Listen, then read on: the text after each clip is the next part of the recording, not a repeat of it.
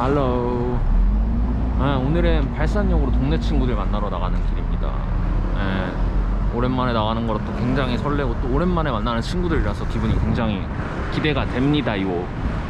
근데 중요한 거는 내가 이 고프로를 사고 이제 메모리 카드 그 SD 카드 리더기 있잖아요. 그거를 내가 찾아봤는데 없어진 거야. 띵.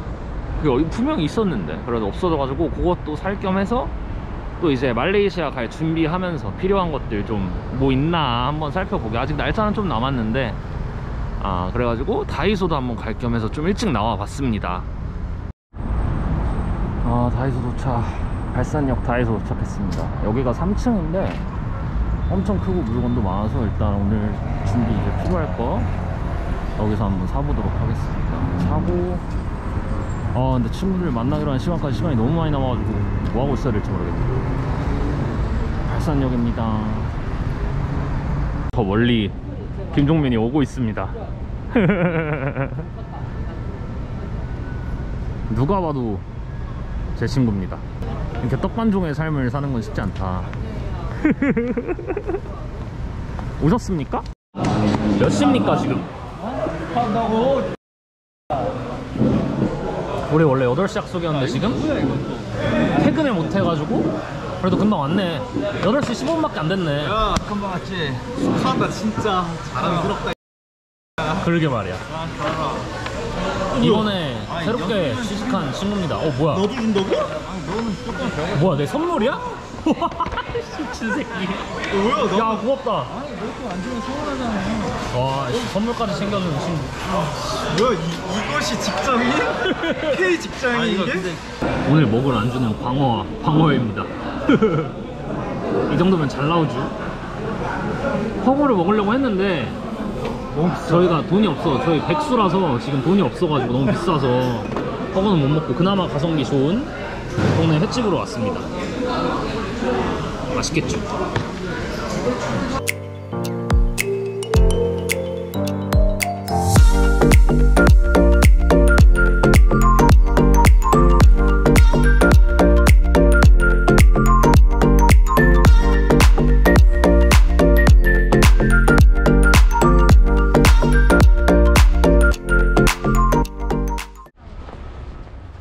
안녕하세요. 자 오늘도 친구들 만나러 나가는데요. 저는 당산역으로 가고 있습니다. 당산역에 제가 자주 또 좋아하는 술집인 참새방앗간에 갈 건데 오늘은 좀 해가 뜰 때 나왔어. 그래도 다행이야. 저는 낮술을 원래 굉장히 좋아하긴 하는데 직장인 친구들이 많아지다 보니까 낮술은 쉽지 않고 오늘처럼 이제 백수인 친구들을 만나거나 조금 퇴근 일찍 하는 친구들 만나면 이렇게 일찍 나가죠. 그래서 오늘 날씨도 안 춥고 해서 좋습니다. 그래서 오늘은 친구들 만나러 당산역에 가고 지금은 이제 지하철 타러 가고 있습니다. 그래서 오늘은 당산역 참새방앗간 가서 맛있는 거 먹고 또 친구들 오랜만에 만나는 친구들이랑 얘기도 많이 하고 귀가도 좀 빠르게 하는 걸로 그렇게 계획을 세우고 있습니다. 그래서 이따 가서 이제 당산역 참새방앗간 메뉴도 살짝 보여드리면서 오늘 그렇게 마무리 한번 해볼게요. 가시죠. 여기 우리 프랑키 간만입니다. 이거 9인데 10은 그냥 안 사도 되겠더라고. 9이라도 충분할 것 같더라고. 요새 뭐 고프로도 옛날에 그 하나 버전업 할 때마다 그렇게 많이 업데이트 안 되는 것 같아가지고 그래갖고 이걸로 졸라 알아보고 중고를 살까 하다가 이걸로 그냥 새 걸로 샀지. 참새방앗간 도착. 사람 아무도 없죠.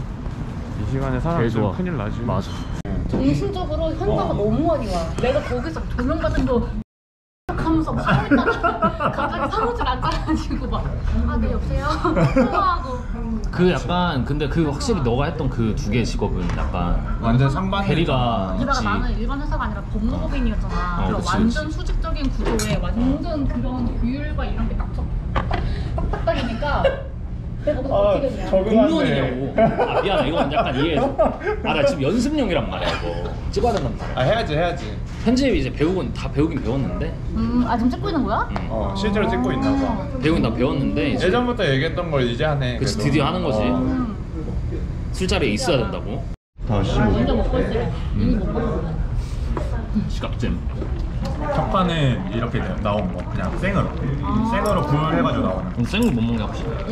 아 그래? 못 먹는다고? 개꿀이네. 못 먹는다. 나는 내 기준 석판을 화나 불 구워서 나는 구워서 먹는 건 줄 알았어.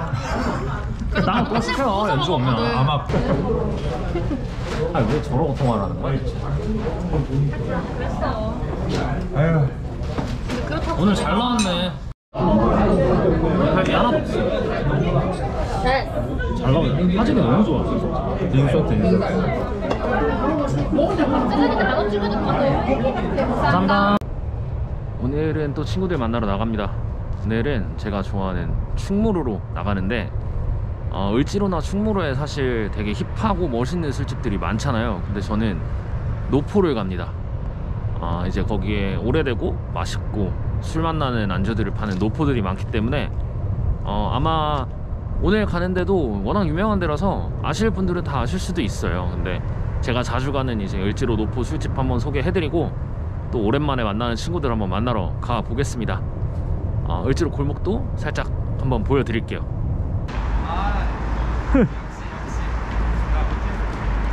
아니 나 안에서 나왔는데 나 못 봤어? 나 왜 못 봤어? 나는 발견했는데 너무 맞대. 아 그래? 가자. 이걸 먹으러 가자. 와씨 이 골목 처음 들어와. 아 진짜로? 야 이거 지금 현지인들은 다른가? 현지? 현지? 아니 여기 저기 현지인 없네? 아니 여기 존나. 아 구룡포도 문 닫았네. 아씨. 구룡포도 문 닫았네. 어디 가지? 거기 우리 닭도리탕 먹었던 데 가볼까? 여기 열린다. 한번 보자. 갈치조림도 있네? 여기 조심해 뒤진다. 어휴 위험해. 이쪽은 좀 열었다 그래도 안동집하고.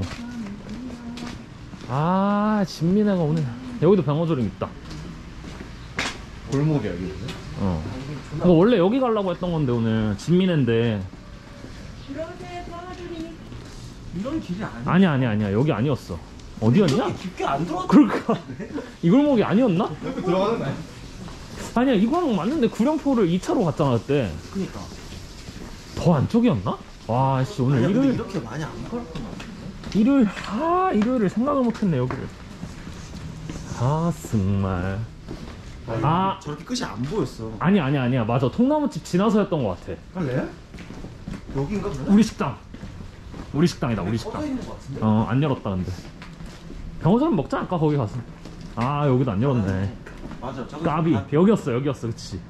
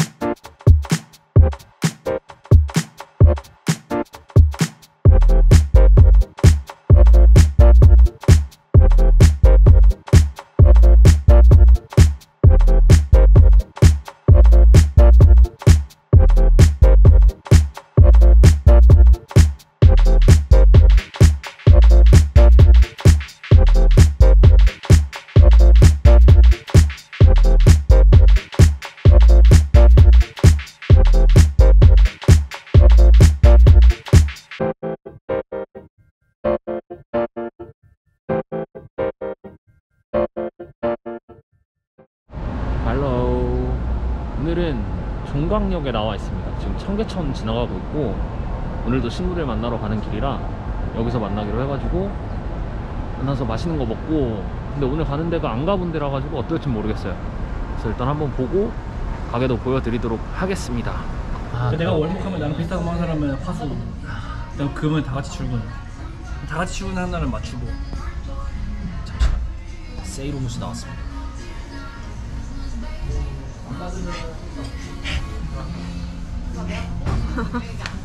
조명 같은 거 올려놓는구나. 그래, 고프로가 딱 안 좋은 게 딱 그거 하나야. 사자? 근데 날 주고 그것을 사. 뭔 소리지 갑자기? 메뉴 찍고 있는데 이런 당황스러운 소리를 하고 있네 아주. 오코토키 뭐라 그래? 오코 타코야키. 오케이. 그냥 아 근데 밀가루 맛이 나는 게 밀가루 맛있는 거 아니야? 밀가루 맛 너무 많이 나. 안 먹을래. 이건 아니야. 근데 밀가루 맛있다.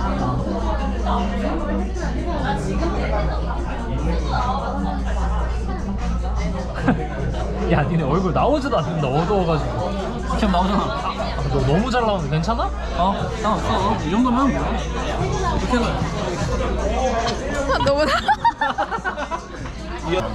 이렇게 해야 나온다. 이렇게 해야 나오지 진짜.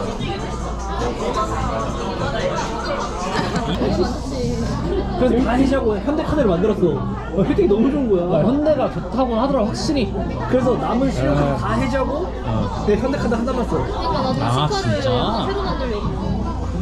체크카드 거의 안 쓰고 현카 하나 왜냐면 그렇게 해야 연말정산도 좋게 하나로 몰아요. 아니야, 소득공제를 받으려면 신카를 몇 퍼센트 쓰고 나머지 체크할 수 있어. 그러니까 딱 얼마까지만 신용카드 쓰고. 내 소득의 뭐 40%를 신카 쓰고 나머지 그런 거 체크 써요. 소득이 40% 쓴다고? 그러니까 그게 퍼센트가 있어. 나 40%인지 기억 안 나는데 아, 그래? 퍼센트가 있어. 나 근데 난 아예 체크 건드리지도 않아. 나는 아니야. 그래? 소득공제가 되는 퍼센트가 있어. 그래? 그러니까 거기까지만 쓰면은. 얼마 이상 쓰면 그 다음 소득공제가 안 돼. 그래서 그러니까 딱 거기까지만 쓰는 게 이득인 거구나. 거기까지만 신카의 혜택을 다 누리고 나머지는 체크 써요. 그래서 언제 또 계산하고 있어. 그러니까 나는 그게 나 이런 게 그러니까 무슨 혜택 받고 막 이런 것도 성격상 그런 걸 못해 내가. 나도 그래서 체크 쓰잖아. 그냥. 막 못 챙겨 막 그런 거를. 그러니까 똑똑한 애들은 막 다 챙기잖아 그런 한국 거를. 애들은 그냥 때문에? 나 신용카드 못 봐. 이거 다 부적. 근데 그래도 못 봐. 내 친구는 신용카드 그거 안 쓰는데도 한 거의 그 900장 빼거든데? 지갑에 이게 다 이게 부적. 부적만 3개야. 지갑에. 그 부적 나도 있었거든? 내 친구 열어봤어. 아 열면 안 되지. 그거 열면 안 된다잖아. 열면 안 되지.